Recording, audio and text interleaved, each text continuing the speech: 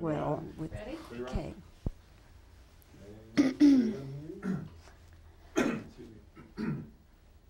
Speed. Julia, I can say in all honesty, it's wonderful to see you again. Thank you. It's been too long, and I'm so happy that we're here today, and happy that we are here to talk about the Pelican Brief, because I think you people have a terrific hit on the way. I really do. You know, the book, everybody, so many millions of people have read the book and love it, and the movie really is quite true to the book. I think it is, follows it very, very closely. It's my understanding that John Grisham had you in mind when he wrote the novel. Well, that's what he says, yeah. Yeah. Have you ever met him? I did. I met him. He came down one day on the set and came down with his wife and kids, and he was lovely. We had a nice time with them. Yeah. Well, yeah, which is, you know, and we sort of exchanged a couple of funny letters with each other after I read the book, and I wrote to him, and then he wrote me back. And but it's very flattering, and then, you know, equally as flattering to have Alan acquire the book and have me in mind for the part, and then for me to read it and want to do it. It was sort of all a sort of a done deal at that point. So yeah, it's nice when that all comes together like that. Were there any questions that you asked John Grisham about Darby? No, actually, by the time he, you know, came down to visit and stuff, Darby was, you know, ours as much as his. You know, we'd been with her for so long and we'd shot so much stuff and everything that it was sort of, you know, too late for questions kind of thing. We'd either done it right or, you know, or not. So, but I think that, you know, Alan had a great sense of her and had very strong feelings and things that he wanted from her and wanted us to know about her and stuff. So she was a great part to play. I noticed in one scene, it just jumped out at from the screen at me, Julia, how much in one scene you looked like Audrey Hepburn. I mean, really, if I'd walked in the theater at that moment, I would have said, what's Audrey Hepburn doing up there? Well, it's where you have your hair up or pulled back or something. And did you ever meet her? No, I never met her. I exchanged messages with her, and I read a speech for her when she won an award, a Lifetime Achievement Award from the Screen Actors Guild that she couldn't accept. But I unfortunately never got a chance to meet her in real life. We had, actually, no, I'm telling a complete lie. I sort of blocking this out of my mind. I did meet her once. She was on a plane coming from Paris that I was on, and I sat staring at her as she was sleeping, and I kept wanting to just sort of say hi, and I was too shy, and then as I got off the plane, I figured I missed my chance, and I was going down through customs, and she came up to me and tapped me on the shoulder. I turned and she gave me a huge hug, and she said, I just wanted to say hi, and you know, and we sort of gushed at each other, and then left. So we did have that one thing. At what point in your career was that? Had you already made Pretty Woman? Yes, this is just a year and a half ago or something. Oh, yes. There's one question I wanted to ask you, and that is, do you have any particular connection with the Hispanic culture, be it art or Hispanic music or travels maybe that you have made to a country? Well, I went last year to Costa Rica and had an incredible time down there and loved it, and actually, you know, started trying to attempt to learn Spanish. And my favorite poet is Pablo Neruda, and so I found the people and the environment incredibly appealing down there. I was extraordinarily happy on my trips down there. What is it about the people, do you think? They're very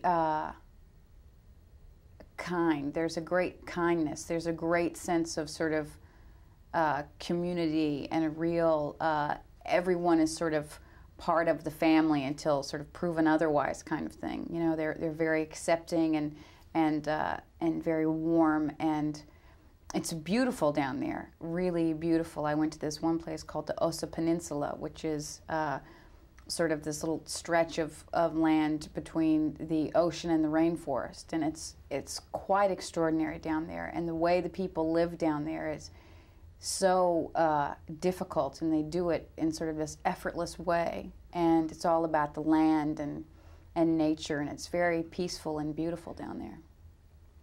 Getting back to the Pelican Brief, Alan Pakula, whom I have known for a long time, tells me that you were the one who came up with the idea of having Denzel Washington in this movie. And what inspired you, or what made you think of Denzel for it? Well, Alan and I had been discussing and sort of struggling with the part of Greg Grantham because it needed someone who was going to challenge that part and make it sort of 10 times what it could be, kind of thing. I mean, it's a great part on the page, and then I felt that, you know, to find someone who transcended it all, you know, was really what I was looking for. And a very good friend of mine, whose opinion I really respect, had just seen Malcolm X, so he kept going on and on and on about Denzel Washington, and suddenly I sort of just stopped in my tracks and thought, well, this is the answer to my Greg Grantham question, is Denzel Washington. So I called and talked to Alan about it. And I think that certainly Denzel is just quite obviously a great actor. Knowing him now as well as I do, he's a great person. And certainly he brought things to Greg Grantham that were beyond my wildest dreams, and I think beyond Alan's wildest dreams. And he really gave him so much depth and dimension that you really need for these two people to be able to come together and join forces in the way that they do. You need two sort of complex, interesting characters, and he was just tremendous, I thought. The ending in the book is a little more romantic than the ending of the movie. Did you all ever discuss that? Well, I don't think it's more romantic. I think it's more spelled out. It's more obvious. And I think what we were going for was not necessarily less romance, but was more sort of spin your own tale, you know, from that point. And I think that certainly the way that we drew out the relationship was very interesting, and the feelings that pass between them that are unspoken and not acted upon, I think creates a great sense of tension, which is great to play in a scene. And I think that that the way that Alan chose to do the ending, which I thought was very clever, leaves everybody sort of feeling fine and sort of saying, you know, hey, and you can sort of decide what makes you feel the best about this situation, which I think is nice.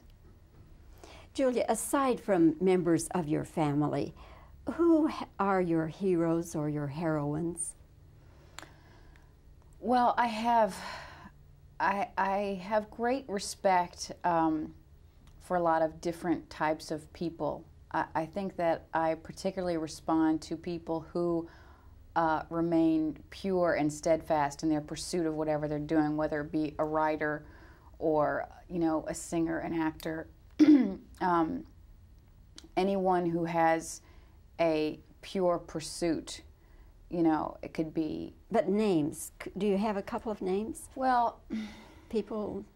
Like someone like Maya Angelou, or, you know, I have a lot of respect. There are a lot of writers that, you know, most of them dead, these books that I read, these old books. But I think, well, in the entertainment industry, I have, you know, I'm talking about the Pelican Brief, someone like Alan Pakula, who's been in this business for such a long time and made really great films, and is a person who is very specific in his pursuit.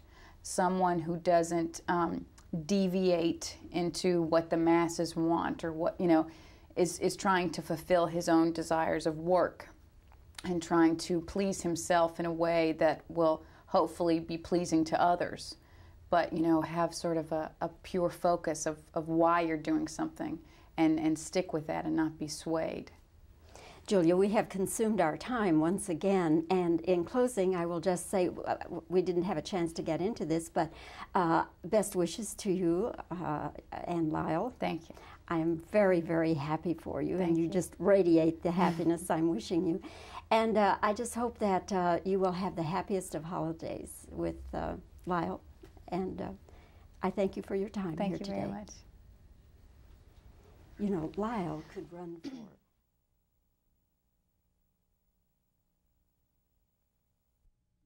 Okay.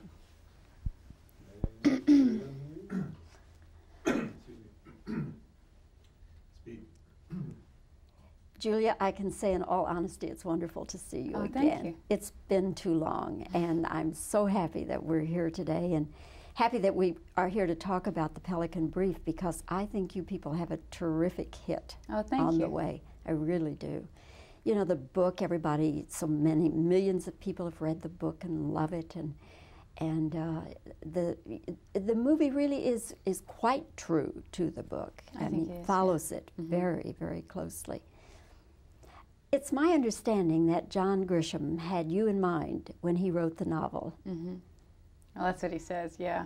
Yeah. Have you ever met him? I did. I met him. He came down one day on the set and came down with his wife and kids, and he was lovely. We had a nice time with them. Yeah.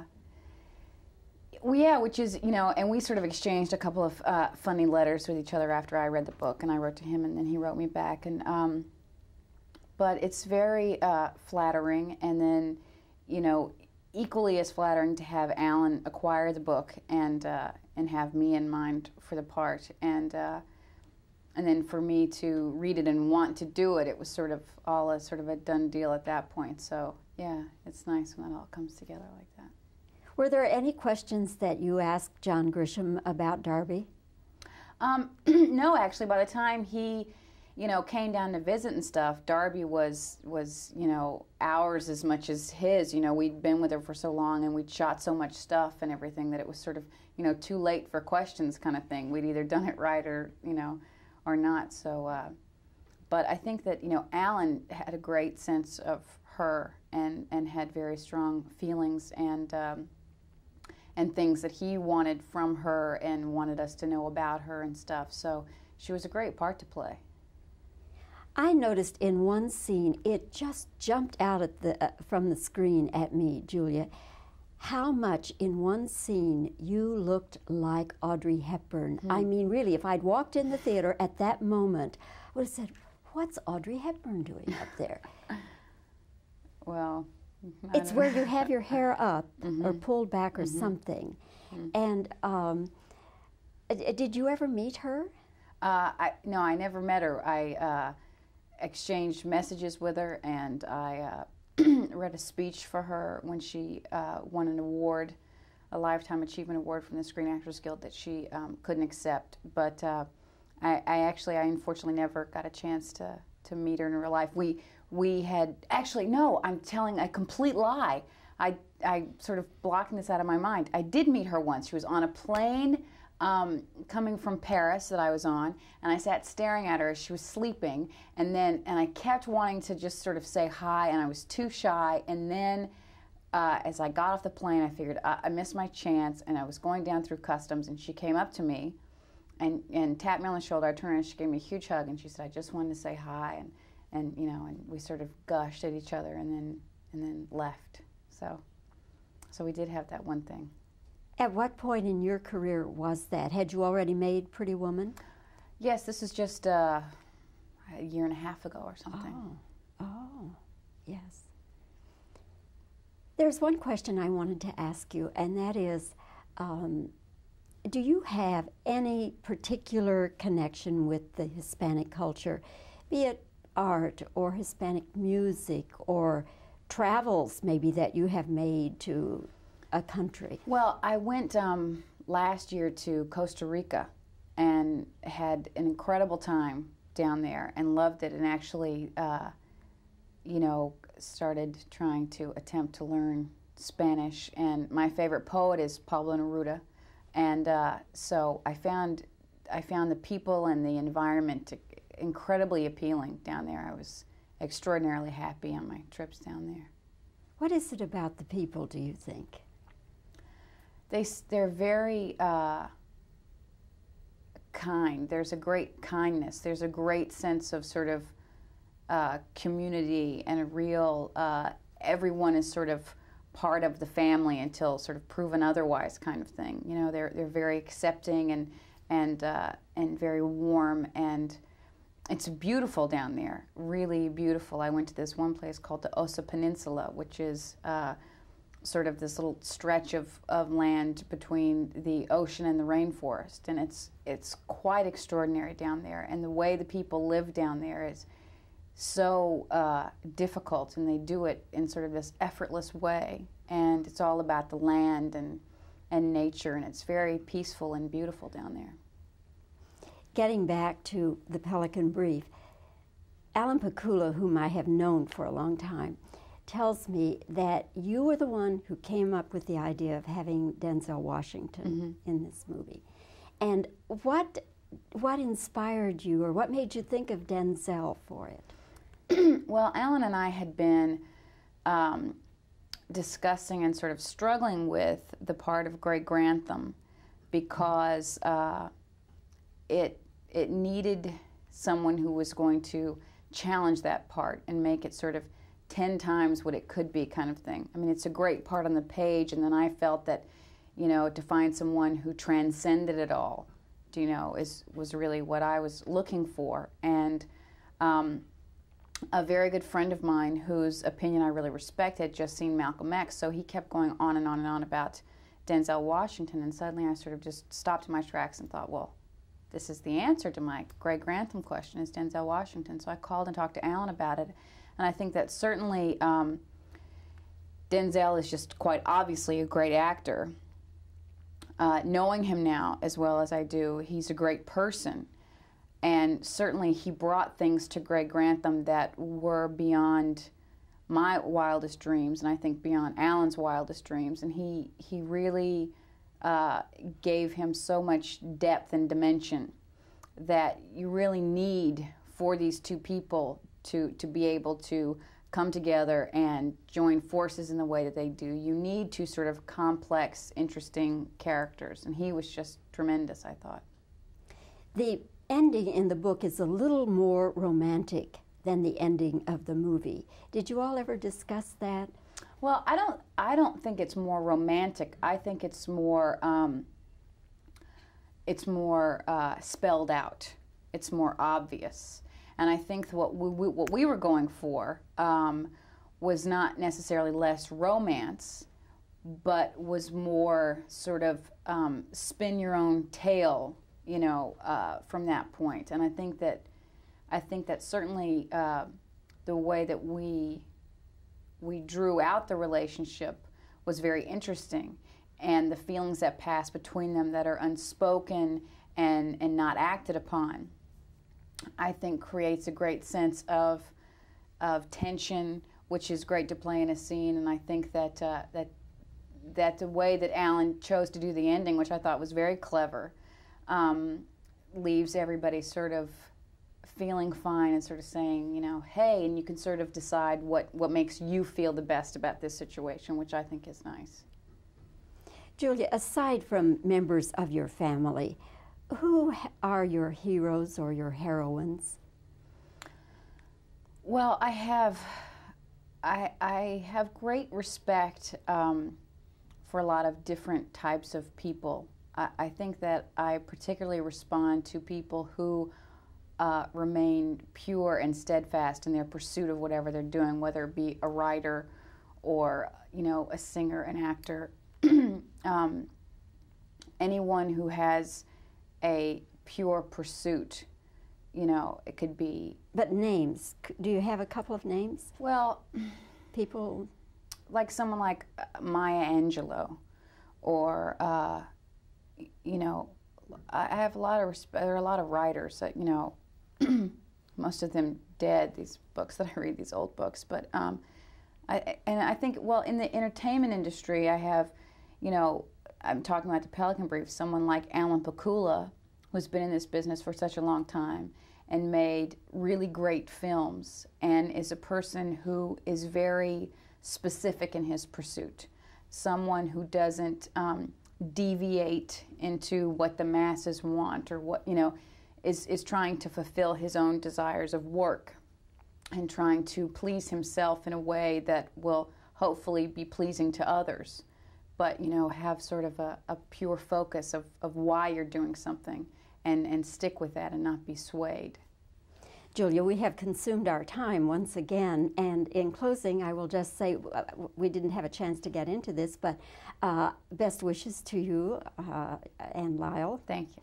I am very, very happy for you, and you just radiate the happiness I'm wishing you. And I just hope that you will have the happiest of holidays with Lyle, and I thank you for your time here today. Thank you very much. You know, Lyle could run for